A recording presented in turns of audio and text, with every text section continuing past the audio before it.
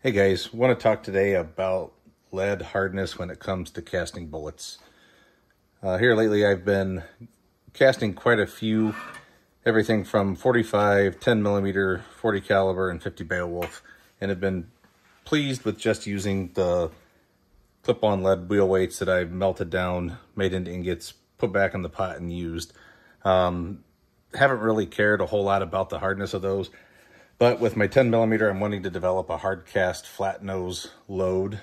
And so what I really need to do today is understand how hard the lead that I'm using is, and then how much how much pewter I need to add to it. So what I'm using today are drafting pencils, and I Google it. It's a simple method. Is it exact? Probably not, but it's close enough for what I'm using it for and what a lot of people use it for. And it's a hell of a lot cheaper than spending the money on an actual hardness tester. So the first thing I want to do is I want to file down just a small area, just so I've got a nice flat surface to work with.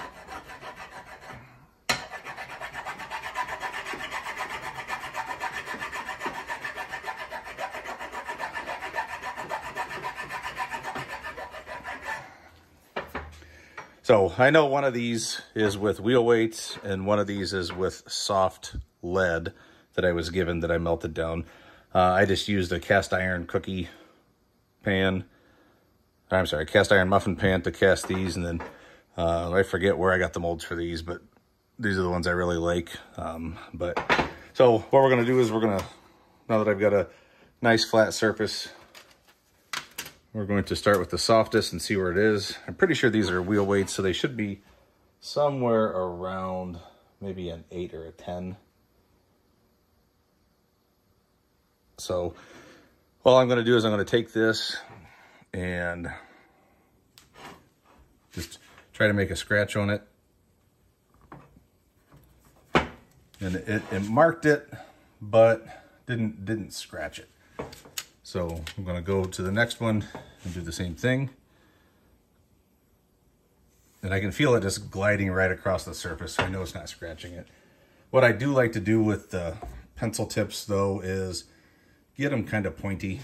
And all I'll do with that is just kind of run them on the file like that, so I get a nice pointy tip. So now we're going to go to the next one.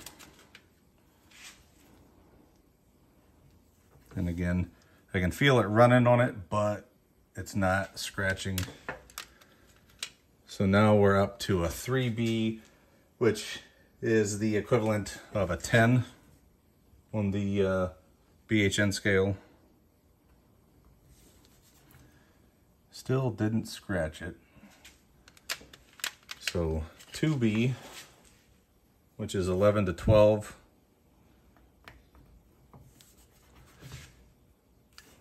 It's still going over it, not really scratching it. Now we're to a B, which is a 13. And there it scratched it. There you can clearly see the scratch in it. You can kind of see the different lighting in it. I can feel it with my thumb. So this tells me then that this is right around a 13 BHN. So when I go to add my pewter to it to make it harder, I now know where I'm starting at. So if I take my other example here, going to do the same thing, just get a nice smooth surface on it.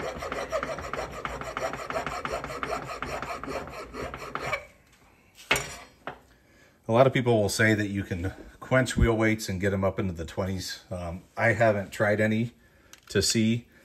I'm more interested right now in messing with the alloys, just seeing what I can get up to. So we're going to start with the 6B, which would be the equivalent of a 4 to 5. And you can see scratched it already. So this is super soft.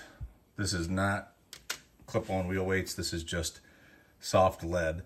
So I'd have to add a lot more pewter to this to get hard cast than I would the clip-on wheel weight lead. So just a real quick example of how I test my hardness when I'm doing cast bullets. Thanks.